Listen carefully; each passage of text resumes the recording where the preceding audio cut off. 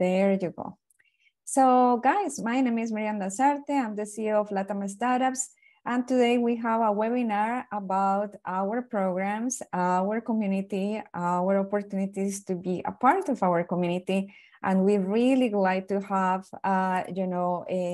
any questions, comments that you have about our webinar. We are also live in Facebook, and we are very excited to have you here today. I'm just giving the heads up that maybe some people will be entering a little bit late due to the problem with the link, but hopefully, everything will be okay, for the rest of the webinar. So the first thing is that I'm going to speak about our programs. LatAm Startups is a community of international startups. Most of the startups are coming from emerging markets. As you can see, the name is LatAm, but we have a different type of startups from India, Pakistan, Poland, so many different other places. Buenas tardes from Brussels. Thank you all for being here. The first thing is that we have, our programs, and we do get lots of questions about our programs. So I'm going to start with the ones that are most popular here. So if you go to our programs, the first program we get questions kind of almost every day is that, the Startup Visa program. This is a program that was created by the government of Canada back in 2013 as a pilot project. And the pilot consisted in to bring international startups to Canada and, give up to 5 co-founders with a permanent residence visa. Many people get very excited because, of course, it's a permanent residence visa and it's an opportunity as well to help, people to bring their companies to Canada. But precisely because of that, it's not an easy program. The letter of support that is given by a designated organization is what you hear it is. It's a letter that supports your case, but not is not by any means that is going to be, warranty a visa. Of course, we're trying to do our best, for the startups that come a part of the program to become permanent residents. And actually, by yesterday, we got one of them that just got their permanent residence. So we are really excited, for that news. So far, we have about 40 startups in a Startup Visa program right now, since 2019, when we became designated organization for the government of Canada. So the first thing that I have to say that, I have to address many questions that people have about this program. But, you will find the most common questions in our website. If you go to frequent asked questions, you will see there many of the questions that you may have about this particular program. So again, the first thing that I have to say is that in order to become eligible for this program in our accelerator, you have to have a technology company with an innovative, product. So this sometimes is something that is linked with intellectual property.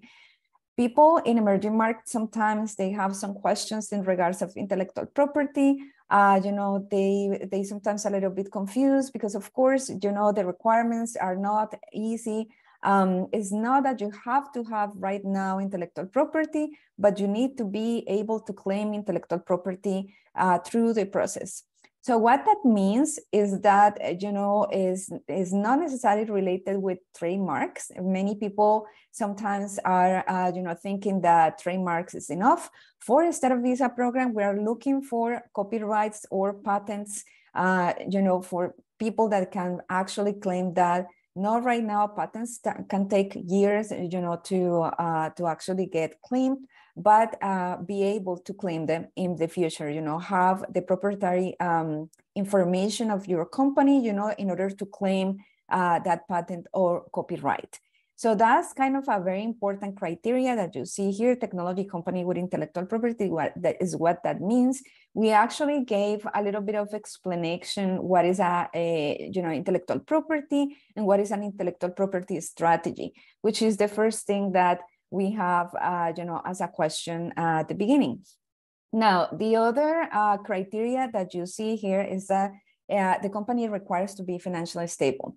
The reason why is because, companies that are aiming to enter to start a visa program will be required by the government of Canada that you have enough funding to, sustain your company operational manner for 1 year. So for us, it's very important that your company already have some sales traction or some investment traction. You have enough funding to operate in Canada. Being said that, it's important to understand that we are not receiving companies in ideation. So we need to have minimum value product and something that is already work in progress in their home country. So most of the companies that enter to our programs, they already have sales, they already have customers. So let's say the average is kind of $200,000 a year up to $10 million a year. That's kind of the range that we see in the companies that are coming with us. So we have many companies, they come to us and they say, well, I already have sales traction. My company is in $2-3 million a year, in revenue. And we feel like, the first phase of the program is a little bit too basic for us.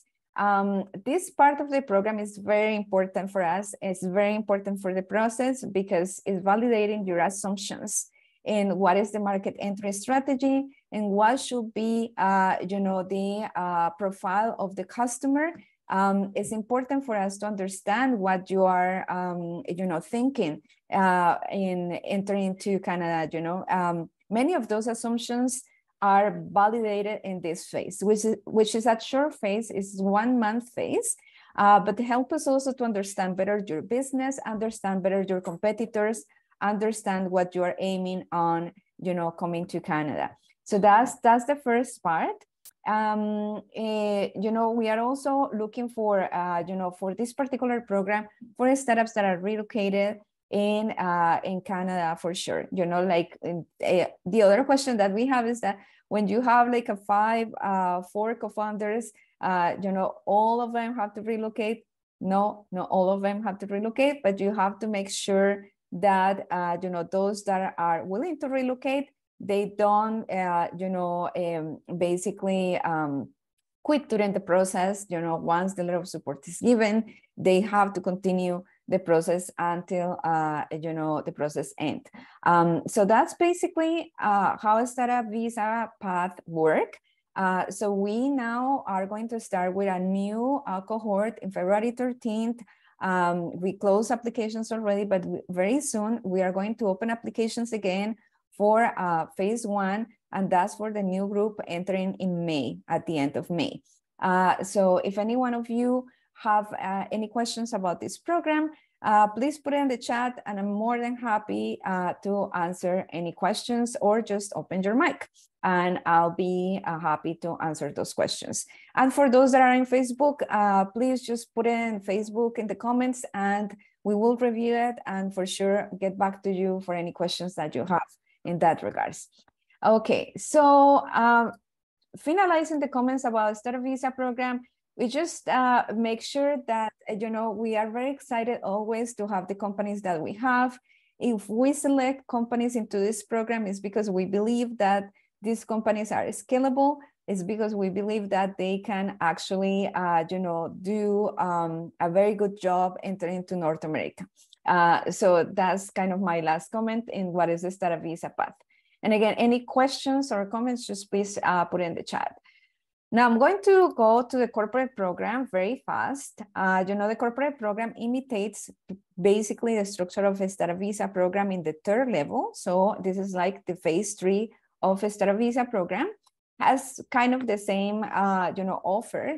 The only difference for these companies is that co-founders are not aiming to come to Canada and reside in Canada. They are not aiming to immigrate to the country. So for this reason, this program is not necessary for people that are intending to move to North America per se.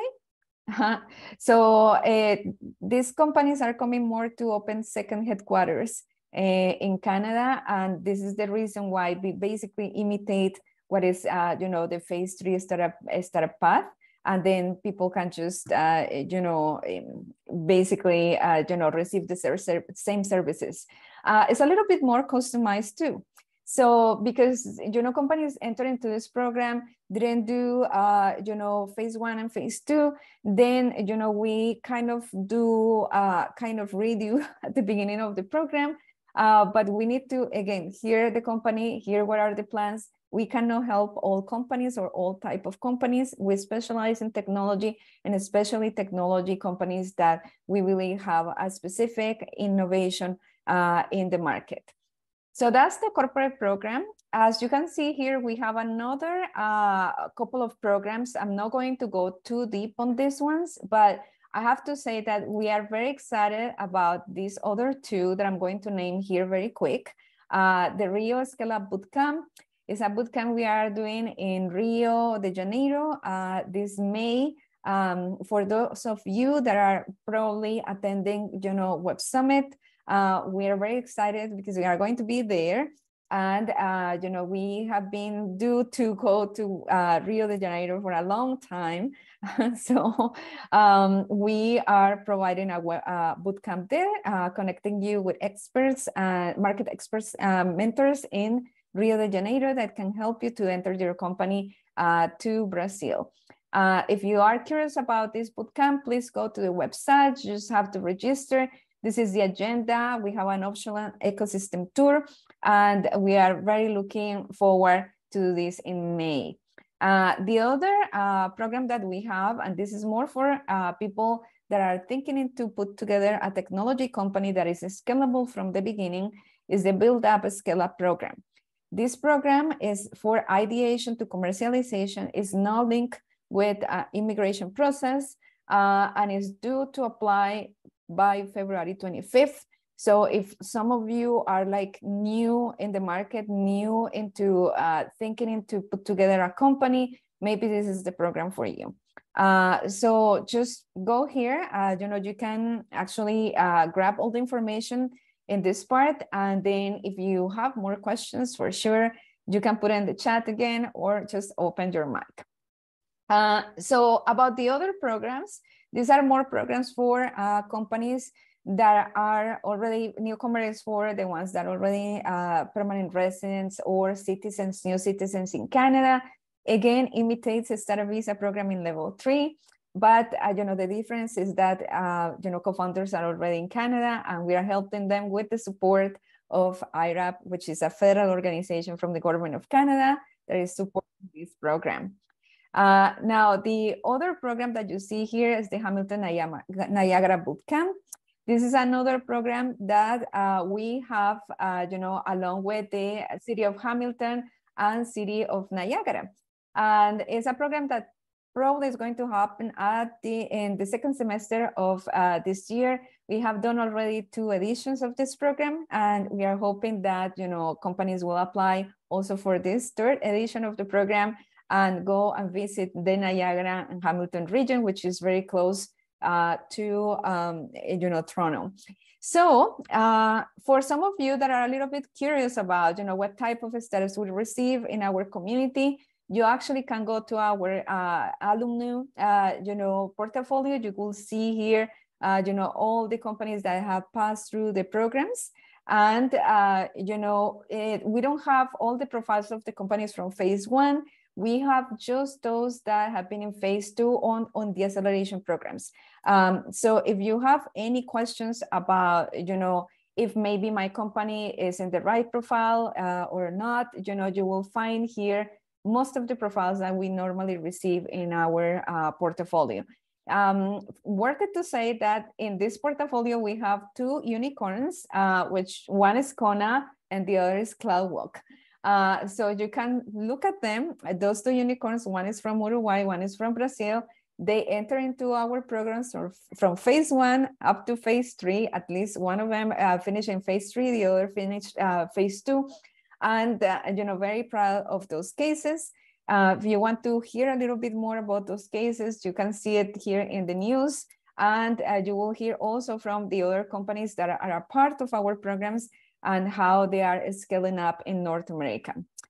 For some other information that you are going to find about in our website, if you want to know who is our team, who is our board of directors, you will find that information in our website. You can connect with us in LinkedIn. More than happy to connect with you guys. You also can connect with our, C fractionals, business mentors, market experimenters. They are all here. You can see their profile and what they are doing for our companies. And finally, is the part of the events. We have events, for example, the one that is happening today is the info session, but we have events in person and we have events online. So most this year, we are having a lot of events in person again. The next one is very excited. Colombia in the Spotlight is coming up. We have Latin American the Spotlight, and we are releasing some white papers with information about Latin American startup ecosystems, 6 or 7 different Latin American startup ecosystems. So you want to visit our office and maybe have a good time with us, and have good food and drinks from this country, just please come and have a nice networking with us. Here's the Rio Scale Up Bootcamp 2, and our annual conference as well is here. So always, please check information in our website about events. If you're a part of our newsletter, you will see this information also in our newsletter. Very often we pass information about all this. Our new white papers are in here. So if you're curious about these other markets, you can actually see here, the white papers that we have and the old ones that we have for from other editions. Please make sure that this white paper, are coming up because it's the events that are coming up very, very soon. So we just released the white papers, 1 or 2 days before the event. And finally, some people want to actually work with us. We are going to open applications very soon for people that want to become a marketing intern in our community.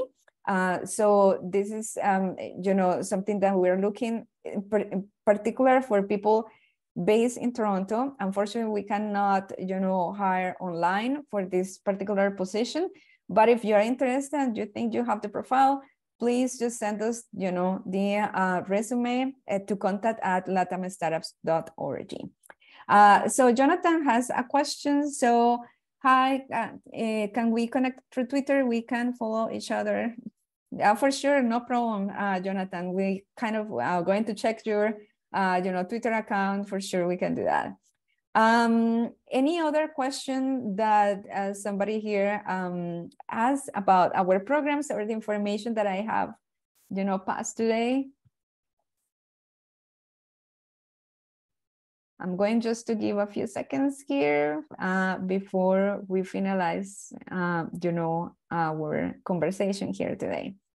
But in case somebody's maybe thinking in a question or, posting a comment about the information that I just passed, I also want to say and remind, people that are coming to our community that we are supported by the government of Canada for most of the programs that we have.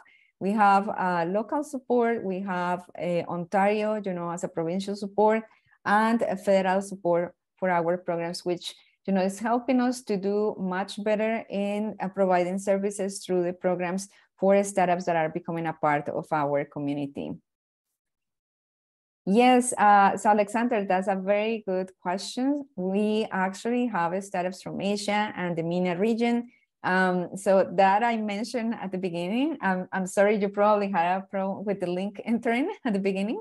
But yes, we do have, startups from those regions. So it's very excited also to, work with them as part of our community. Anyone else has any other question maybe? I know some of you are probably thinking in posting something, but In the meantime, again, you know, the other maybe important thing that I want to say today is that we also have a YouTube channel. In our YouTube channel, you will see short videos and also, you know, some of the experiences of our startups that have passed through the programs. So if you want to connect with them, just please do.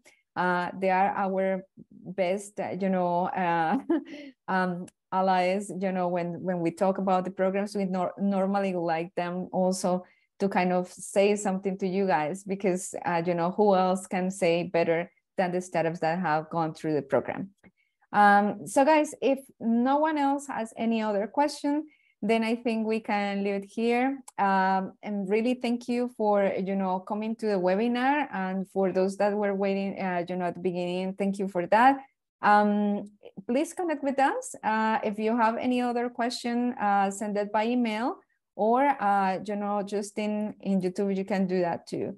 Yeah, the recording is going to be available, Alexander. So we are going to send the recording very soon. Once I finish here, this will be done, and then you will get a recording. So thank you again for being here. And yeah, no worries. Thank you for being here. And I hope to see you in any other event very soon. Thank you, guys. Bye.